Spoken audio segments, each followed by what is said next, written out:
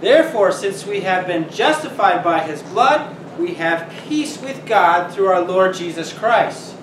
Through him we have also obtained access by faith into this grace in which we stand, and we rejoice in hope of the glory of God. This is the word of God. Hear it, believe it, live it. You may be seated. Would you like me to put this on, Nick? Well, I can hear you. Huh? All right, there we go. All right, so we're moving now into Romans chapter 5, and we're kind of doing a new series here. What we're going to look at in Romans chapter 5 is the 11 mercies from Jesus that cause believers to rejoice in all of life's circumstances.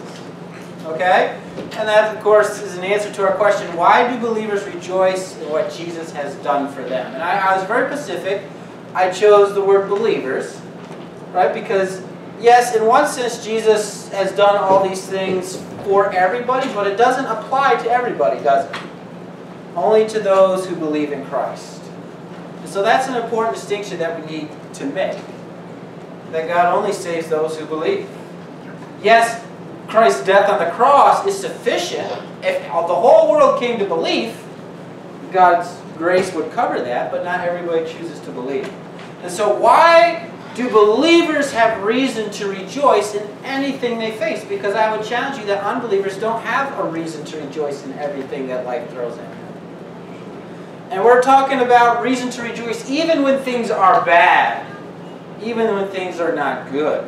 Why can we as believers still rejoice in the midst of those trials and those circumstances? So we're going to look at these 11 mercies, or these 11 things that God or Christ has done for us out of his mercy.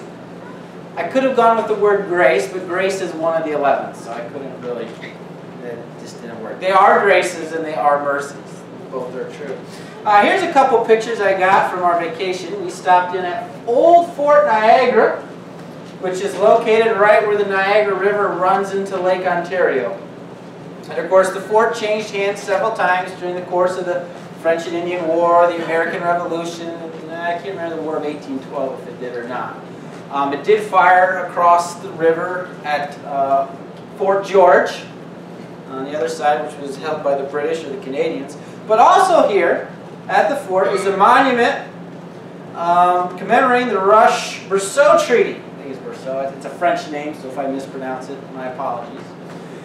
And this was the treaty that gave birth to the longest unarmed border in the world. All right, because the United States and Canada, right? The longest peace, unguarded border in the world. And this was the treaty that gave birth to that. And so there's a commemoration of that treaty, and there's a picture of Richard Rush, and the Canadian, who also was, who negotiated this peace. As you see, his nose is worn quite well. People like to think, I guess that's good luck, I guess. But where I want to drive at today, and what I want us to think about as we think about this idea of peace, right? You had these two nations that for a while had been somewhat at war with each other, right? Maybe not always at war, but back and forth. And they came to peace terms, and it is given to one of the longest standing peace treaties there have been in, I think, recorded history, perhaps. But I want to suggest to you that one of Jesus' functions is a peace negotiator. That Jesus is the great peace negotiator. Now here, in the example I had given earlier, we had two parties, right? But very often when you have two parties in conflict with each other, you need a third party, don't you, to come in between the two and negotiate the peace. We see this happening all the time in the Middle East, right? I mean, Clinton was supposed to bring peace to the Middle East, and then I guess Bush probably was supposed to bring, and all these third parties that get involved and try to negotiate peace between the two. It just doesn't a lot of times work out, but a lot of times it's this third party. Now what I want to suggest to you as we look at our text today is that you and me, if are not currently, have been at one time involved in a war. Now we still are. But that war is between you and God. And that's one of the first things. God's great war against you. The second thing we look at today is Jesus' God, mediator of peace. And the last thing we'll look at today is Jesus, your pathway to grace. Because as we look at the text, it says, therefore. Now, why is he saying therefore? So he's referring back to the end of chapter 4 where he said, right, we're talking about faith, right? And how we receive redemption. So in verse 23 of chapter 4, he says, but the words it was counted to him are not written for his sake alone, but for ours also. It will be counted to us, that is righteousness, who believe in him who raised from the dead Jesus our Lord, who was delivered up for our trespasses and raised for our justification. So this is how we have redemption. In fact, he's showing us the way to peace with God. Therefore, since God has made this pathway to him through faith, therefore, since we have been justified by faith, we have what? We have peace with God. So if we have peace with God, that means what? There was a time when we did not have peace with God. Right? And it's true. Everyone here today really falls into, I'd say, 3 categories. Either A, you have come to terms and you are at peace with God. B, you feign peace with God. You know what it means to feign peace with God. Look at all the Middle Eastern treaties, right? Israel signs a treaty with Pakistan, and then what do? They have their little terrorist groups, and they work to undermine, or we'll sign a treaty with somebody, and then we'll put sanctions on them. Oh, we're not really at war. You know, I'm not saying that sanctions are wrong necessarily, depending on the circumstance. I'm just saying, right? You still have, we're not at war, but we're at hostilities. Or you have one nation, they'll sign a treaty, and then they, like Nazi Germany did back in World War II, right? They had all these treaties, and they just ignored them. They didn't necessarily immediately go to outright war, right? But they secretly and subvertly undermined the treaties and worked sabotagely underneath, right? So they were still at war, even though they pretended peace, right? In fact, some of the old clippings have Hitler saying, oh, I have no problems with the Danes, they're wonderful people, and then he invades them and conquers them. Oh, I love the Poles, they're wonderful, you know, then he invades them. I would never invade France, and, right, and he just goes on. Right, some of us feign peace with God. Right, we say we're at peace with God, we've come to terms with God, but that's not really true. We're actually secretly working to undermine God. And then there are those of us who are, quite frankly, in outright war with God.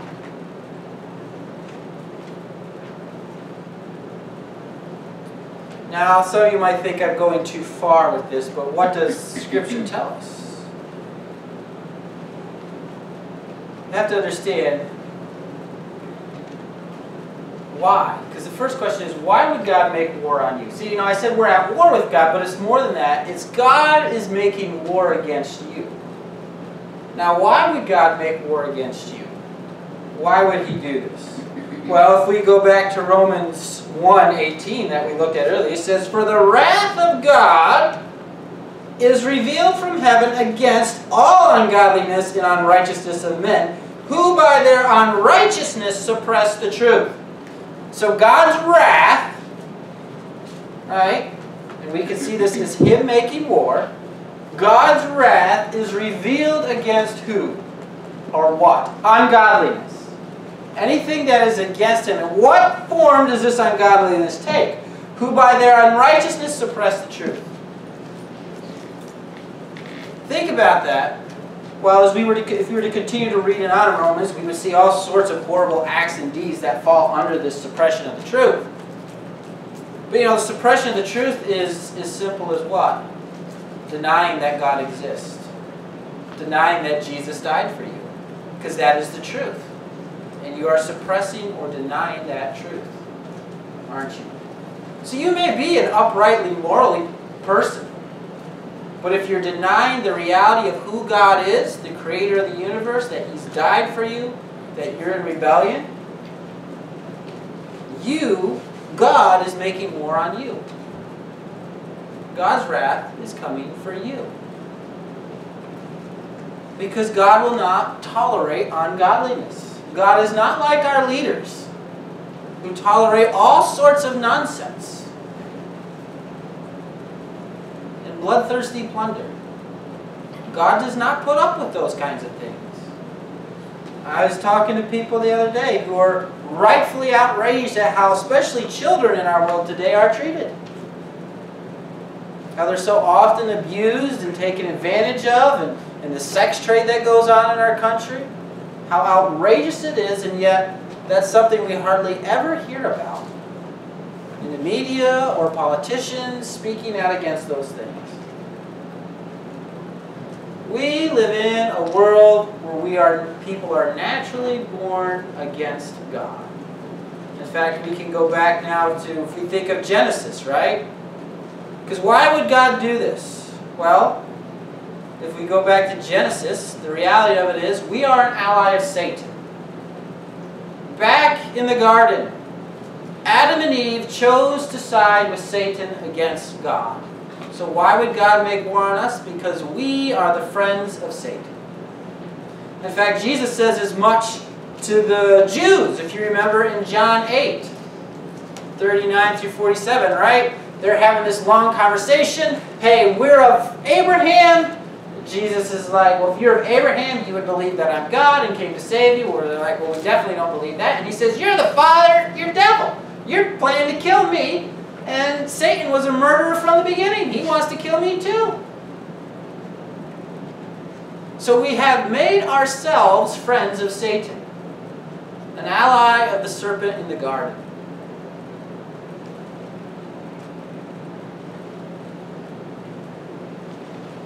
The true axis of evil, huh? Satan, us, and his demons. All pit against God. James 4, we'll actually go to James 4 and read James 4.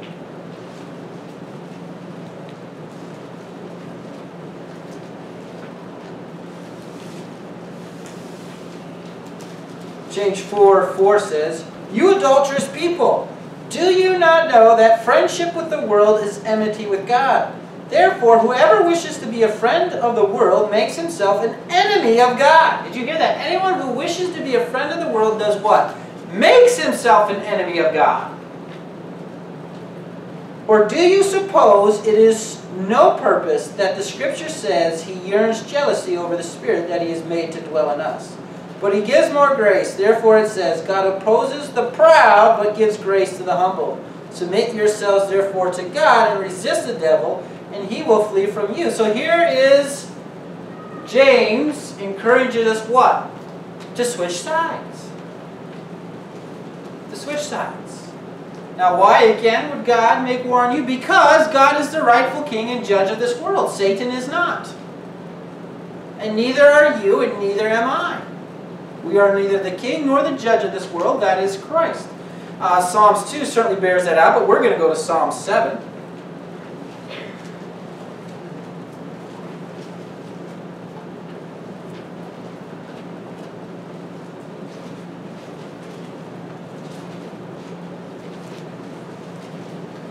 Psalm 7, verse 9.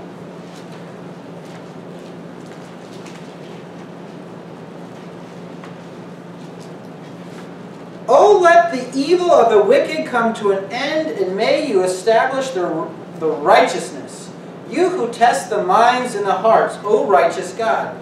My shield is with God, who saves the upright in heart. God is a righteous judge, and a God who feels indignation every day. Did you hear that? God feels indignation every day. And why shouldn't he?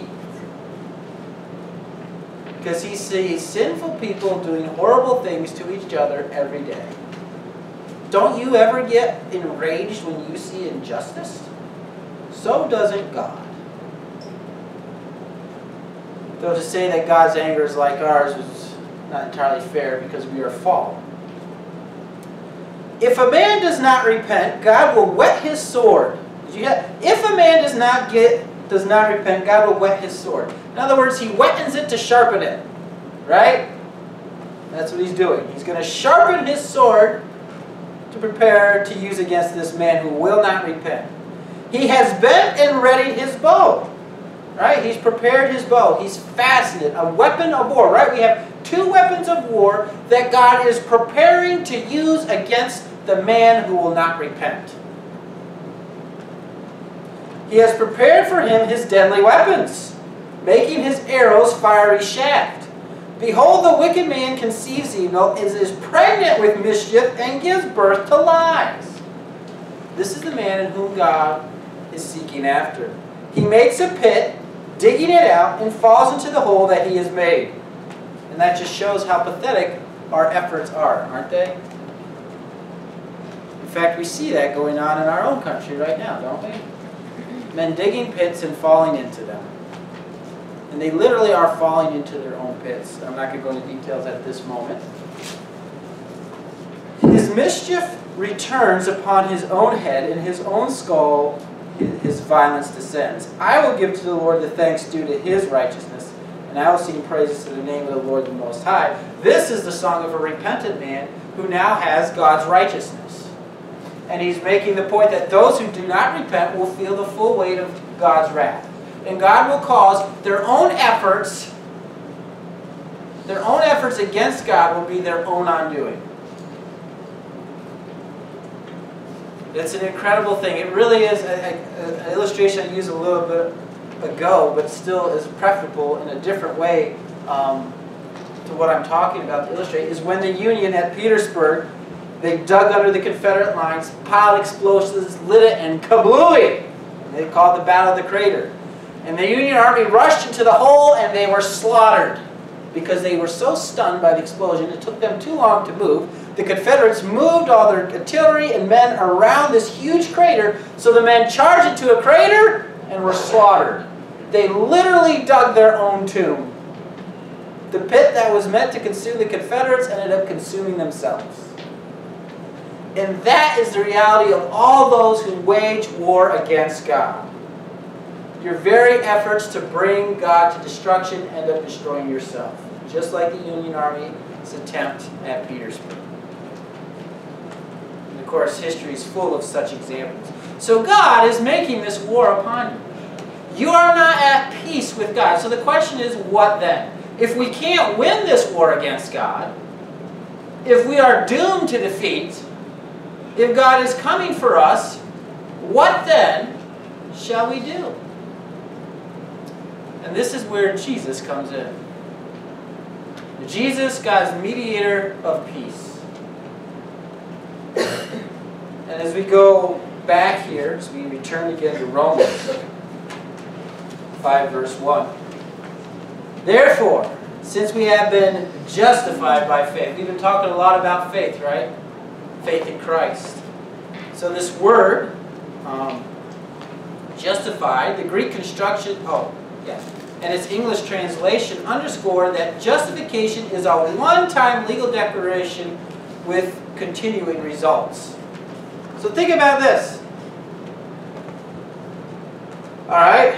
We put up the white flag. Alright? And we come together at the bargaining table with God. And God presents His terms. Here's the problem. God's terms require for us perfection. We don't have that. We can't be perfect. We can't pay back the destruction we've caused in the first place in our war against God. Nor can we be perfect in the future. So we do not measure up to God's unconditional terms, right? They called Him unconditional grant. Remember, right? Because the Fort said, well, we won't surrender on our terms. Grant said unconditional surrender. They said we wouldn't, and then Grant gave conditional surrender. But anyways, that's not how they called him. It was unconditional grant. That was his name, right? You will abide by my standards, is what God says. And the reality of it is, no matter how bad we even want to, we can't. You can't. You can't pay back everything you lost, everything you destroyed. And so then comes Jesus to the bargaining table. And Jesus says what? I will pay everything owed. And not only shall I pay everything owed, this man may have my righteousness. And that is a term that you must agree to. At that point, you can reject the peace offer. Or you can accept the peace offer. I'd argue it's only through Christ's Spirit who enables us to be smart enough to take the peace offer. Because we on our own are very stupid and somehow, very often, think we can somehow either win our battle with God or make up what only Christ can. And that's the thing. God declares you His friend instead of His enemy. That's what happens. And that's the beauty of it. And it is by faith in Christ, in which God declares you and me righteous and his friends, and we have now switched sides. We haven't committed treason, though the enemy would hark upon such a thing. We have realized that we are upon the wrong side, and therefore we should be upon the other side. Very different than a man who commits treason for gain. In fact, there's all kinds of stories in movies, right, about some soldier going off to fight, and then he, gets injured, and the people he's conquering, they take care of him, and he's like, oh, these people are really good. I was on the wrong side. I was the bad guy, right? And he switches sides. That's more akin to what we have here.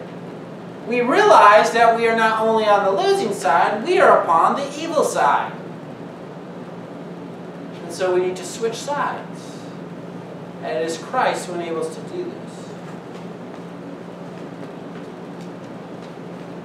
And this is what I encourage all of you too, is this: all sinner, give up your war and embrace peace with God.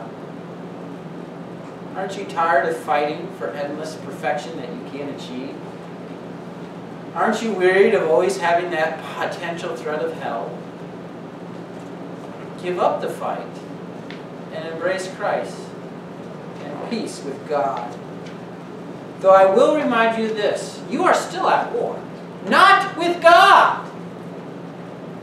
Which is why I'm not suggesting today that when you have peace with God, you feel all wonderful and happy and weird inside and float around in a bubble and be all weird. No, you still live in a state of war in a very sinful place.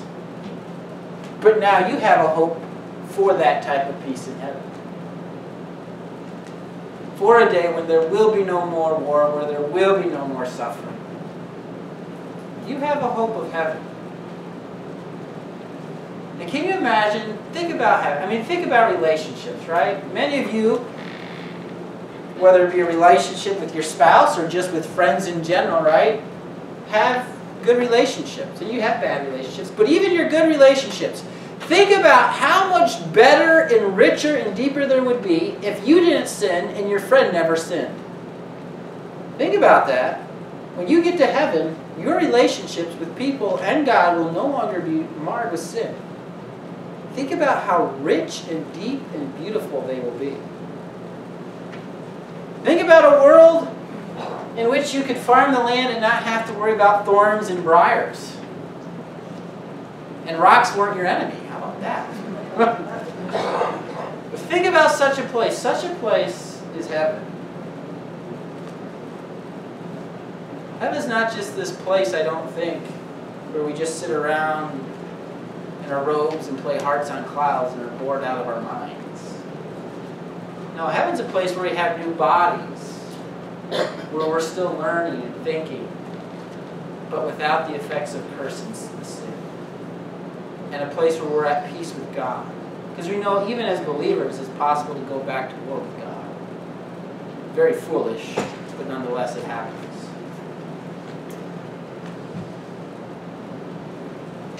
And again, I like MacArthur's notes. He says, the first great result of justification is that the sinner's war with God is ended forever. Amen, amen. Now we see here in verse 2 that there's more to this. Jesus is also our pathway to grace.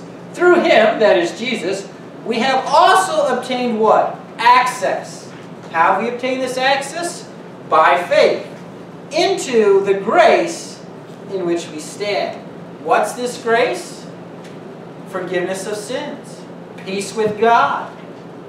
That is grace. Unmerited favor. In which we stand and we rejoice in hope of the glory of God. So just briefly, what does this mean? We have also obtained access by faith. Through who? Through Christ. See, Jesus is the way to God. Jesus is the way to peace. When you go home this morning, are you going to go out and flip a coin? Say, right heads, left tails. How many do you think you're going to be successful in getting home that way? Now, I live just up the road, so I might get lucky. I only have 2 flips, so I could get lucky. Yeah. probably not going to get home, and especially if you were going to go to northeast tonight.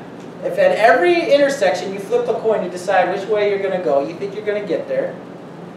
No. And the same is true to heaven. What makes us think that spiritually we can just flip a coin and end up at heaven? It's silliness. All roads lead to heaven. What kind of clown came up with that idea? It's like saying all roads lead to Bumpville. See how that works for you. Or just, we've all heard the saying all roads lead to Rome, but that only works if you're walking the right direction. You could be walking away from Rome. You still ain't going to get to Rome. Jesus is the way to God. You don't get there any other way. And you might be on the wrong road, but if you're walking the wrong way, you're still not going to get there. You got to be walking towards Christ, not away.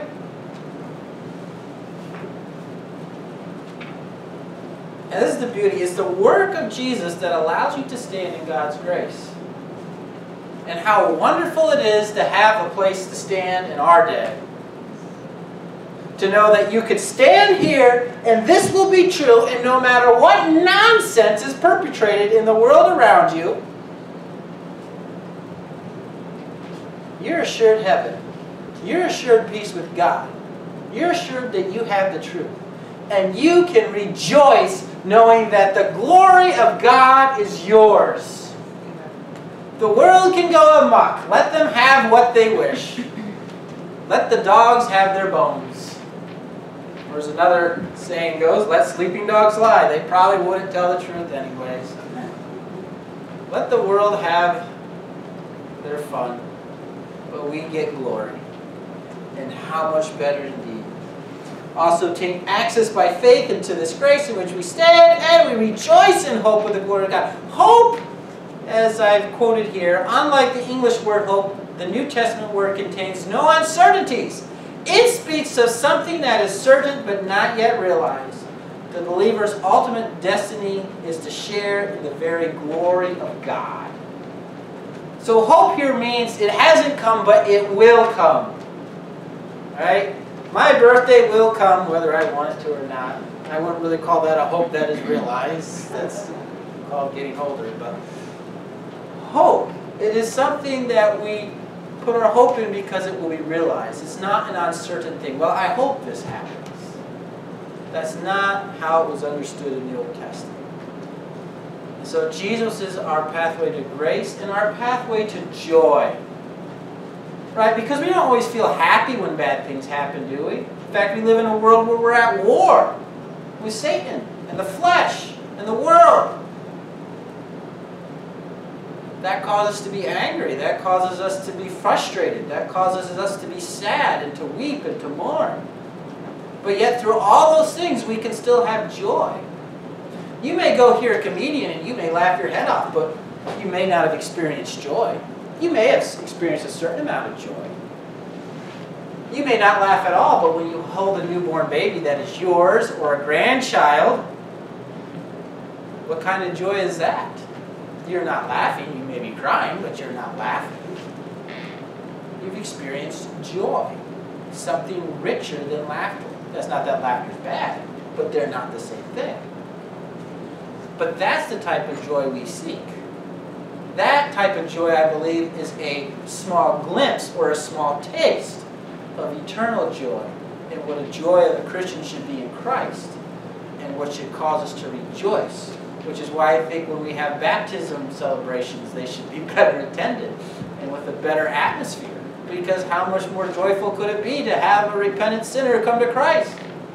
If angels in heaven rejoice, it seems like we shouldn't let them outdo us. And won't that be sad to get to heaven and know the angels can party better than you and me? That'd be sad. Why let them have all the fun?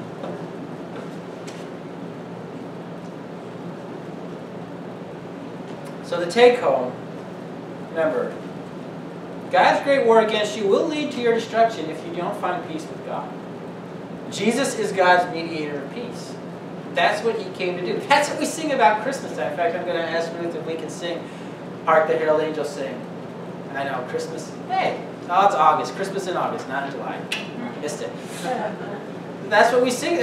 Christmas songs are almost all about this idea that God came to bring peace to mankind. And Jesus is our pathway to grace and to joy and rejoicing. And this is what I'd ask you. Will you finally end your war with God and sign His peace treaty through Jesus, God's peace negotiator? Because it's there. It's offered through Christ. Will you take it or will you leave it? Let us pray. Lord, we praise you so much for Jesus, Father God. We thank you that He came to bring us peace, that He came to give a pathway to you, Lord. We just praise you so much for this awesome way of salvation, Father God. We can have peace with you and be on your side, Lord, despite our failures, despite our sin, Lord, that you have mercy and grace and you love us, Lord. And you grant us this love. And I just pray these things in Jesus' name. Amen. You know, normally I would end there, but I'm going to give you one illustration to tie this up. And it came from a movie we actually watched on vacation. I think it's called The Mask. And the best way to... Beyond the Mask. Oh, Beyond the Mask. Sorry. Beyond the Mask. Not The Mask. Sorry. I've got you thinking about a different movie. That's not good. Because you probably haven't seen this. Beyond the Mask. So it's actually like a Christian movie. So the best way to describe it, the superhero is like... he's kind of like an earlier version of Zorro. So you have Zorro in California. And this takes place during the American War for Independence. And it's a lot of... not real history, I think made up history, but it's neat with the setting. There's this guy, he works for the British East India Trading Company, and he is an assassin. And so he's murdered these people and stuff in India, real bad dude. And then he wants to retire, they don't want him to retire. So then they try to murder him. He doesn't get murdered, he ends up going under, disappearing as a vicar, as a pastor. And of course he meets this young lady, of course. How that stories always go. But it's interesting, he's dealing with his need for forgiveness. And she will tell him on it, again and again, hey, and she's like, well, you're a pastor, you're dealing with this. But she's like, God gives those freely. But throughout the movie, he continually is trying to work to prove that he's a good man or to work back, to pay back what he had done. And it finally comes to a head, and she tells him this. She tells him, listen, God's love and redemption are gifts that He gives freely. And that's where he comes in this movie. He realizes that he must receive those things. That love and redemption are things that God gives. And it's true for us as people, right? Our love, we give. Or we ought to. And that's how God has made it. There aren't things to be earned. Those are things to be given. That's the beauty of marriage, right? Two people freely giving. Now, to argue outside of marriage, you just have two people requiring you to give them something so that they give you your love. And so I just want to end with that illustration. I was going to end with it before prayer and not throw you off, but I forgot.